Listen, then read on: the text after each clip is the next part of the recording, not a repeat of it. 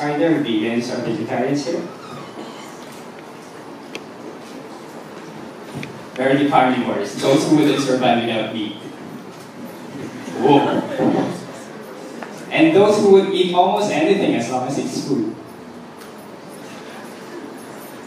If you ask me, I consider myself a flexitarian.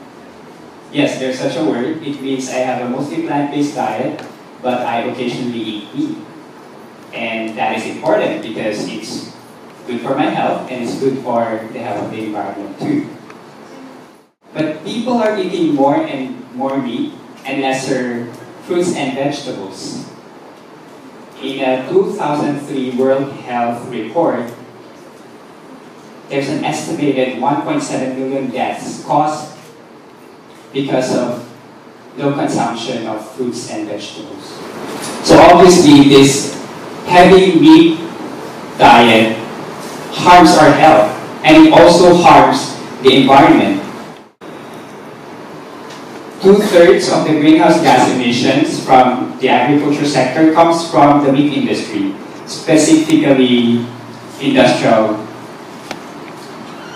meat. So if you can see here, agriculture, forestry, and other land use accounts to 24% of greenhouse gases. Due to a growing population, we resort to intensive farming, which uses a lot of synthetic fertilizers and pesticides, which harm the health of our farmers, puts toxic chemicals in our food, and pollutes the air, water bodies, and the soil.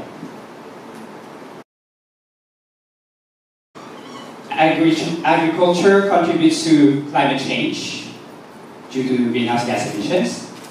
Because of climate change, there's more frequent occurrence of typhoons and droughts destroying crops.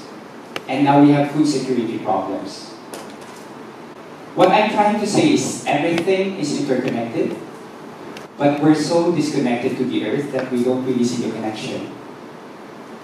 We're so disconnected to the food that we eat that we don't really know what we're eating, or how it's made, or where it comes from.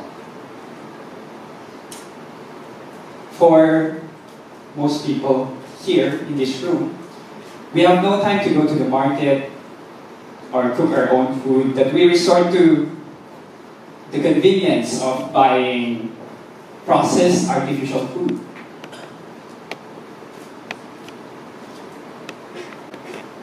The average age of farmers in the Philippines is 57, and this number goes up every year. It doesn't come as a surprise because not so many young people would want to go into farming.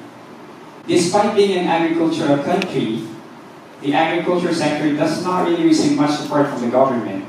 Our farmers, together with fishermen, are still considered the poorest of the poor in the Philippines. Farming is a labor-intensive job, but they don't receive much. It's looked down upon, and they even incur debt. Then when they borrow money to buy synthetic fertilizers and pesticides, because they heavily depend on this, and now when the typhoons or droughts destroy the crops, they have no way of paying the money that they owe. So considering all of these things, it's no wonder that these farmers themselves wouldn't want their children to become farmers. And this is what we're trying to change. This is what hashtag I Am Hampas Lupa Ecological Agriculture Movement is trying to change. I Am Hampas Lupa is an advocacy movement supported by Greenpeace and is composed of young farmers, agriculturists, environmentalists, and other advocates who would want to elevate the stature of farming, promote ecological agriculture, and advocate for mindful consumption. The word Hampas Lupa, as you know, has a negative connotation. We usually hear it in telenovelas, referring to poor people or good-for-nothing individuals.